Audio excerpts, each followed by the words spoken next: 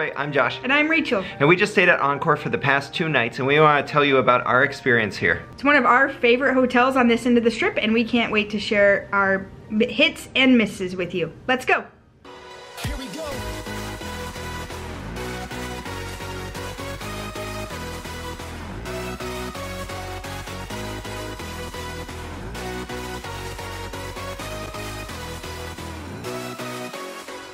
All right, so Encore is the sister property to the Wynn, which is one of the best resorts in all of Las Vegas and our personal favorite. Yes. Some of you may think that we're gonna be overly critical about this property, but it's only because it is fighting for being one of the top 5 hotels in all of Las Vegas. Yes.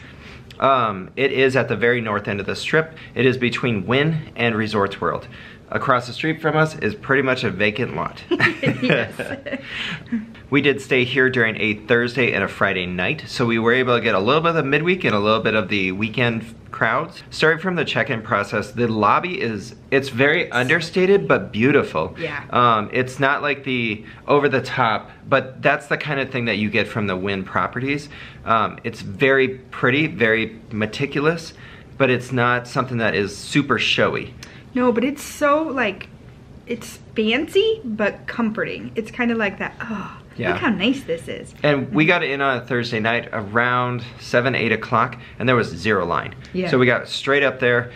We did ask for an upgrade, and the guy was able to elevate us to the 58th floor and asked us what kind of view we would like. And so we asked for the strip and golf course view. We actually really love the golf course view. Yes, we do. Mm-hmm. And we were able to see the new MSG Sphere, or the Death Star, still under construction right now, but yeah. We had a great view.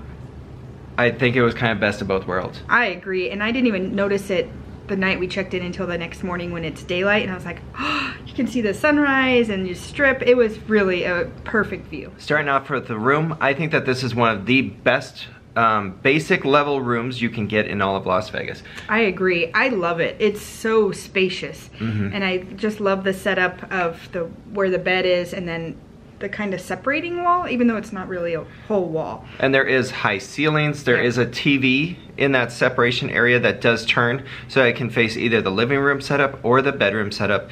The level of amenities is amazing. It is like the best glassware I've seen in a room. The bathroom products are very good. Our one hang-up was we felt like the shower head was a little bit narrow, so it didn't have a ton of water pressure. It had some, yeah. But it wasn't perfect. Which, if you're trying to fight to be top 5, I think that's where you're nitpicking. I agree. Now, on that other note, though, the bathtub, oh, it's spacious. It's great. It's nice and deep. It is very cool bathtub for this. Like Josh said, a basic room. Yeah. It is an all-suite property, so that's why you're going to see that it is very large still. Yes. There's plenty of outlets everywhere. There is an Alexa that does help you run the shears, the drapes, the lights when she wants to. And we actually like to use her for music in the room at all times.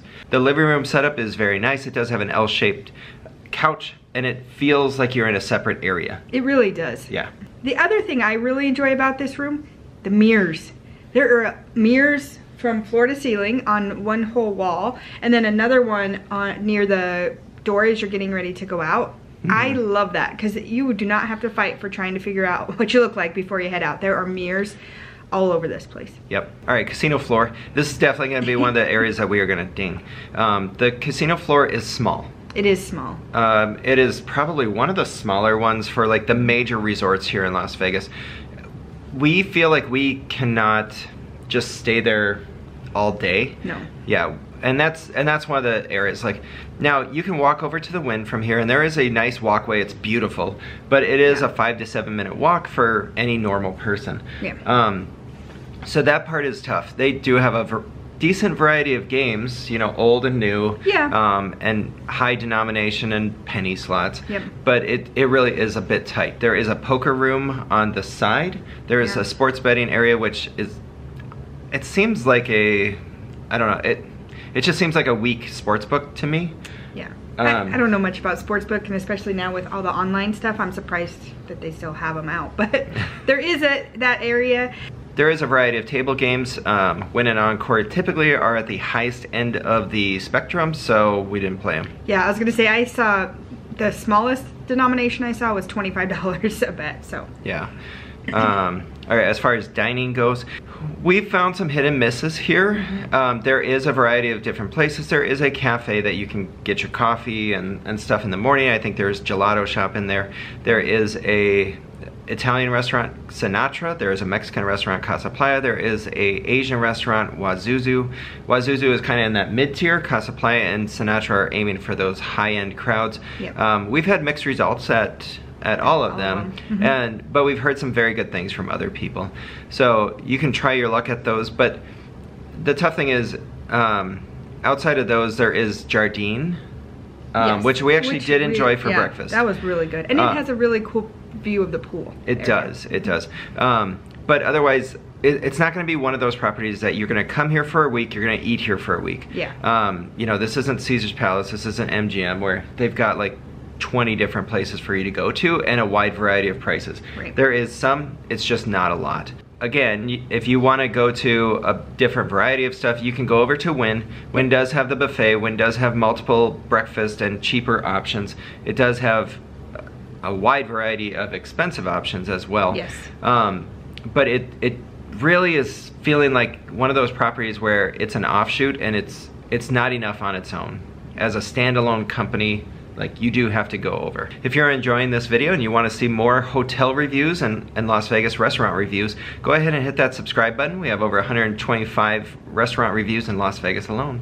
All right, as far as the pool goes, it seems like an afterthought. It does seem like an afterthought, and really, we're here in mid-February. We didn't have an option to, or we didn't have an opportunity to try it out. It is closed. It's closed. Yeah. Yeah.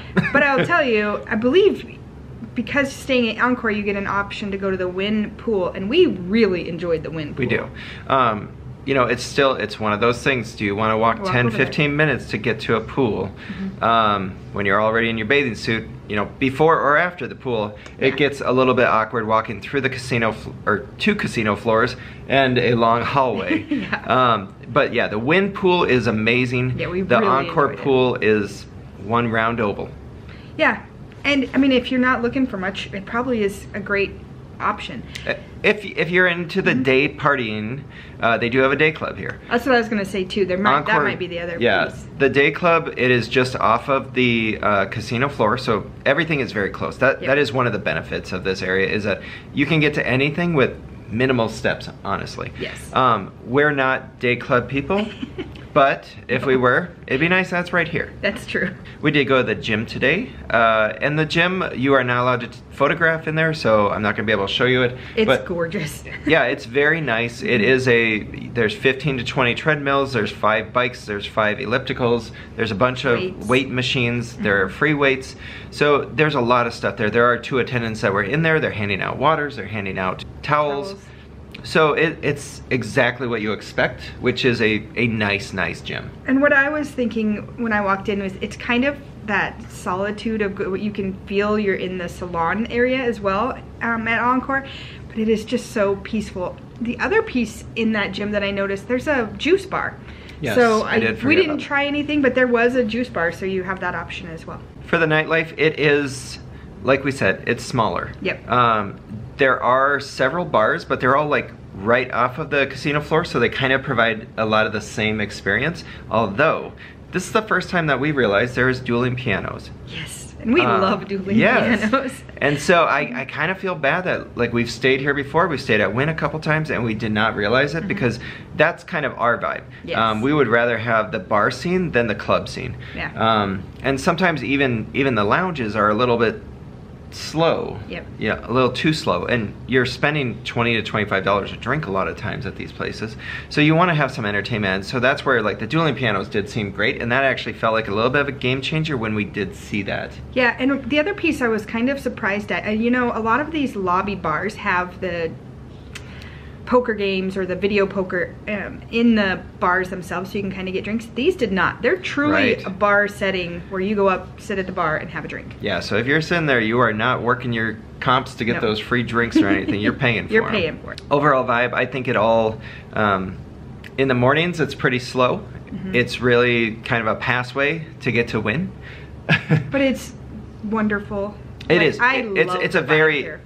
The morning gambling here is actually very enjoyable. Yes. You know, because they do the coffee in the glass Glasses. mugs, which is some of the best coffee you're gonna get for gambling. It really is.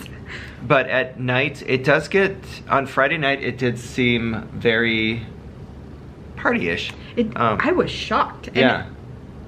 I mean, not in a bad way. It was just like, wow, compared to Thursday night. Because Thursday night, we were just like, okay, you can tell that people are here, but it wasn't overall loud. It wasn't.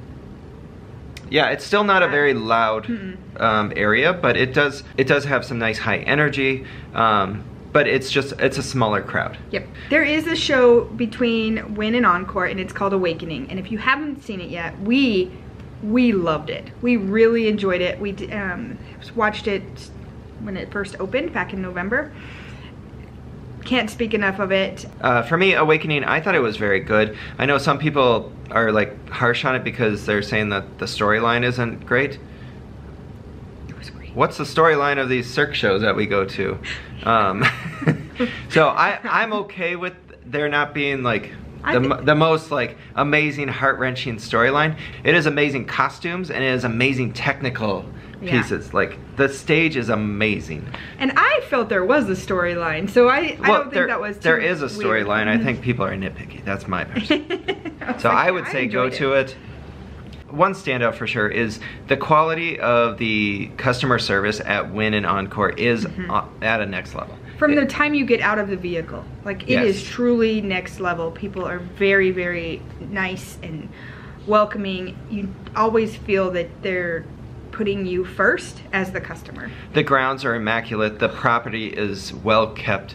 Like you really do have to nitpick to start picking things apart. And like we said, the room is one of the best rooms that we've stayed in for a basic, non-extra higher end suite. We have not stayed at Venetian or Palazzo, so that would be one that we would still need to stay at to really compare. But you know, comparing it to a Cosmo, comparing it to an Aria, Bellagio, even Wynn, this room is better than the Wynn basic room, I would say. I would have to agree with that. And I think the other standout is the location. There is a CVS close. You can go get supplies for stuff. If you want more food options, you're not far from Resorts World. For those of you who like classic Vegas, Peppermill is really close and within walking distance. There are so many options. And it's close to Convention Center too, if you're doing that. Outside of just the Wynn. You don't have to just stay here, which is kind of nice. The downside of being at this location is there's not a lot of places that are like super close. Right. You know, you have to walk to Wynn to get to the Venetian Palazzo, as well as the Fashion Show Mall, which if you need to do some shopping, you actually got to get over to Wynn and then do the bridge. To the north, there is not a lot other than Resorts World. Right. You know, you could do Tacos El Gordo, you could do Peppermill, but then like you run out of restaurants on the cheap side and you end up over in Resorts World. I think you're still a little too far away to be walking consistently to like a Sahara or the Strat. Right. But we took an Uber to Sahara and it was less than $15. Yeah. So you can get to them. What I like about it is that when you're staying at the north, mid, or south end, you really get a different experience. And you know, when we're here at this area, we typically go between Wynn, Encore, and Venetian Palazzo. And so it's all your higher end classical type places. Very beautiful. Resorts World as well. All of them very nice. Whereas like when we stay more mid-strip or south end, you're gonna run into those, your Flamingo, your Harrah's, your Excalibur, Luxor, which are fun, but they're also just a different experience. And we enjoy staying at both, and so we do encourage that. We hope this helps you make your decision on whether you want to stay at Encore next time. We hope you're enjoying our videos. Don't forget to hit that like and subscribe. You can also follow us on social media, Facebook, Instagram, and Twitter. All our links are down below. Thank you.